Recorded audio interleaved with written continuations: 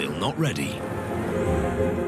This is the story of an engineering crusade to create a car that will persuade the world's richest people to part with €1 million.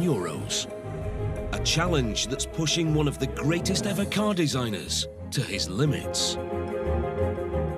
In a building that's more like an artist's studio than a factory, a man inspired by Leonardo da Vinci, a man who must be surrounded by the right smells to think, is pursuing his ultimate dream: to build a car that is both an engineering marvel and a work of art. An automotive masterpiece born of a pursuit of perfection so relentless, there's a danger it may never be finished.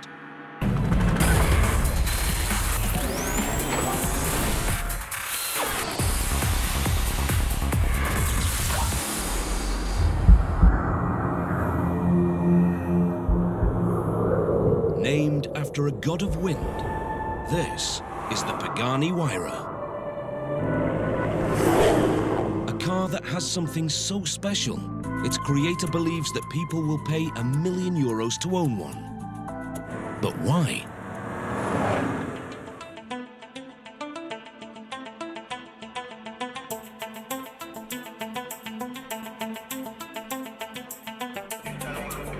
At 10 a.m. The doors open and thousands of journalists and car lovers flock to the Geneva Motor Show. The star attraction is the unveiling of Orazio Pagani's new car, his €1 million Huayra. But there's a twist. While this may look like a finished car, it's not. In fact, despite years of development, it's far from complete. It may sound crazy to expect buyers to commit to spending €1 million on a car they can't even test drive. But not in the world of Orazio Pagani. Because this is the man whose first supercar, the Zonda, stunned the world on its launch and is considered by many to be one of the greatest sports cars of all time. So within days of the Huayra's launch, Pagani's reputation alone is enough to secure the first orders. And as the Geneva Motor Show comes to an end, the worry for his team is not getting sales, but actually finishing the car so they can build and deliver them.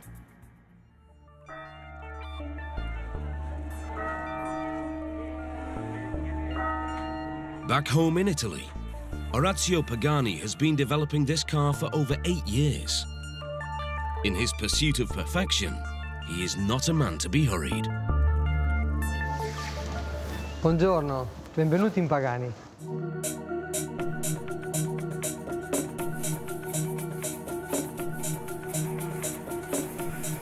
Orazio personally designed his small factory, or atelier as he prefers to call it.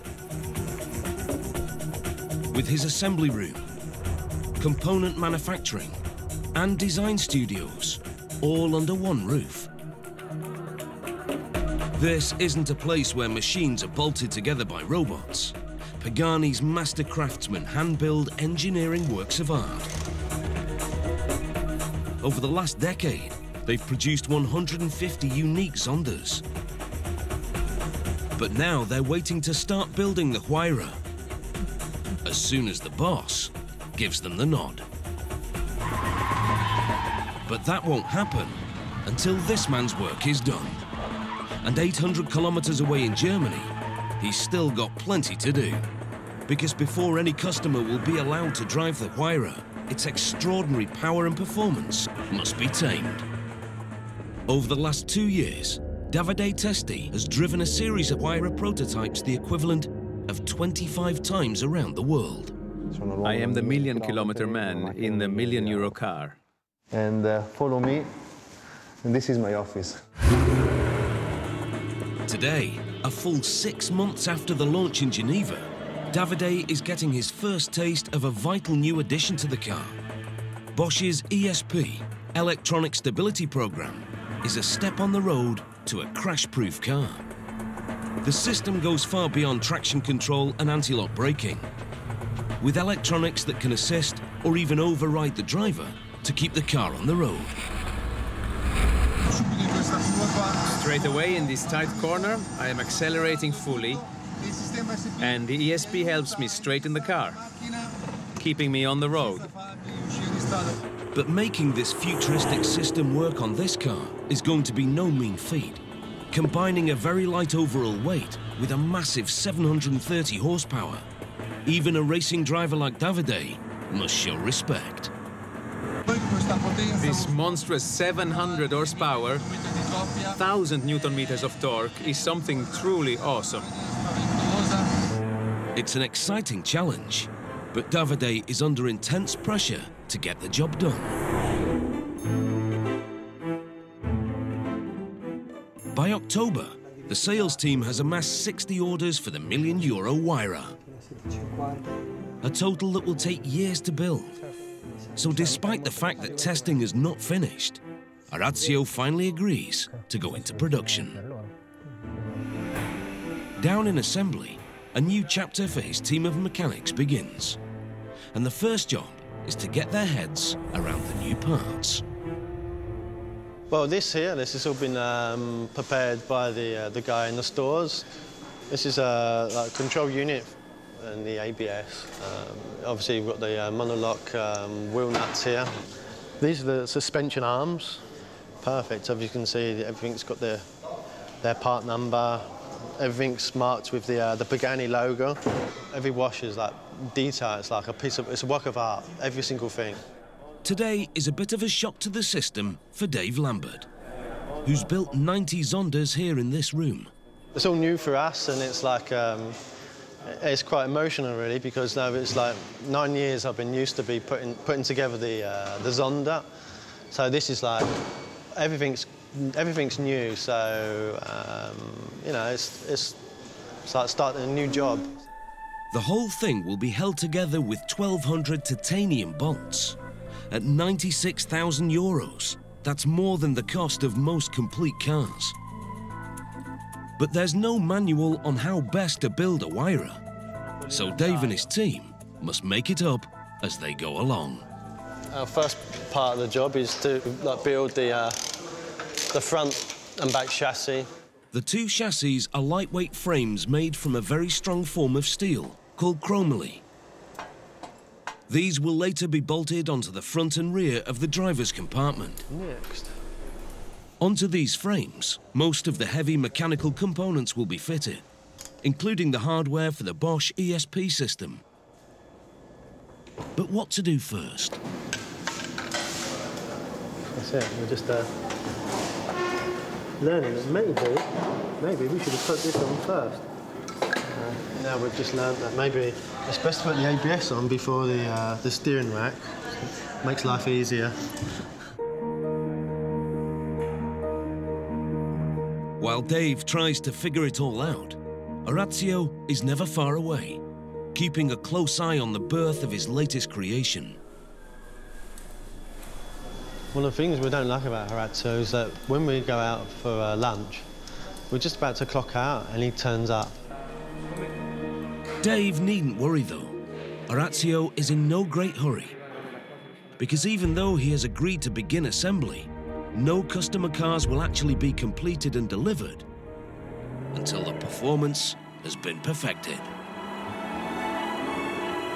Orazio's vision is to create a car with a split personality, a machine that can provide the legendary thrills and speed of the bad boy Zonda, but has a softer side, a car for all seasons, to take the kids to school or on a luxurious cruise through the countryside.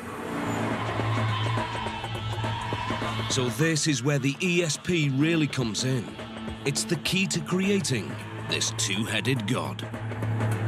Davide must fine-tune the system's two very different modes. First, sport mode.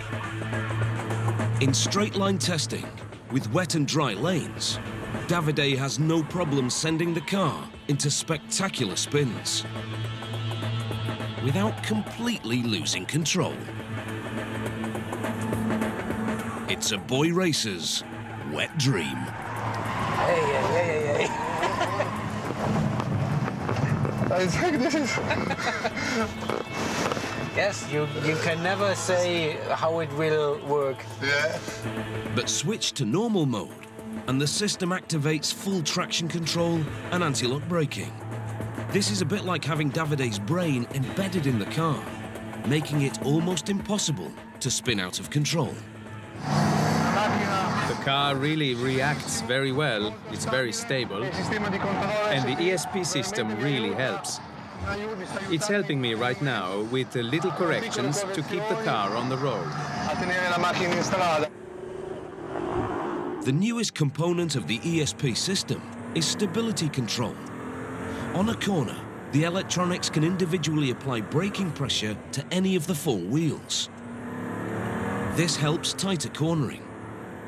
But it's also automatically triggered if the car's sensors tell it that you're losing control. Not quite crash-proof, but that's the thinking. It's good job from Bosch, huh? Look at this. Oh, not bad. It's Mika to do a good job, I think, for the moment. After just 2 hours, Davide has burned through a €4,200 set of tyres. And he will probably burn through many more. He may love the new system as it is, but experience says his boss may well have him drive another lap of the planet in the ongoing quest for absolute perfection.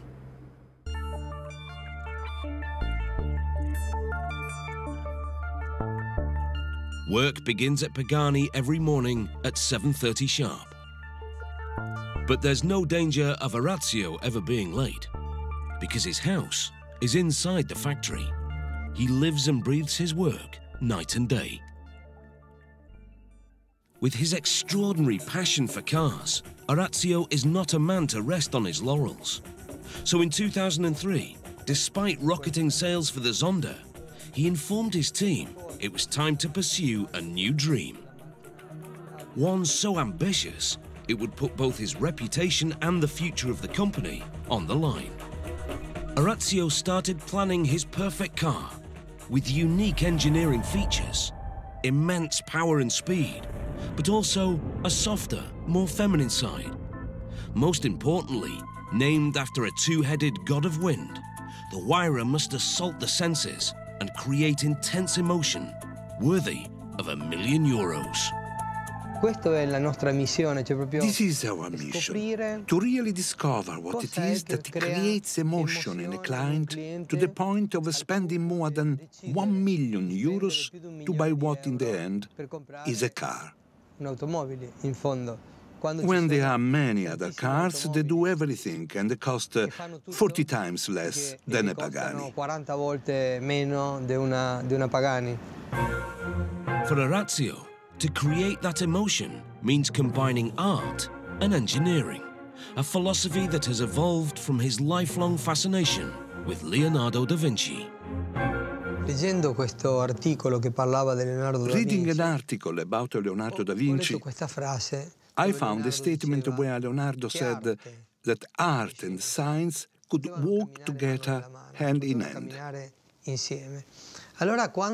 When I read that, it was like a window opened, and I discovered the path I wanted to follow. In the design studios, Orazio put his team of young designers to work to create the blueprints for the Huayra's 4,700 components. Many redesigned literally dozens of times, until the boss was happy. Il concetto fondamentale che The fundamental concept that Pagani communicated to me when I started with his company was his philosophy for work and his philosophy for creating. For him, it is fundamental that an object is both beautiful and, at the same time, functional. Inspired by Da Vinci, Orazio is determined that every single one of those 4,700 components will not just be made of the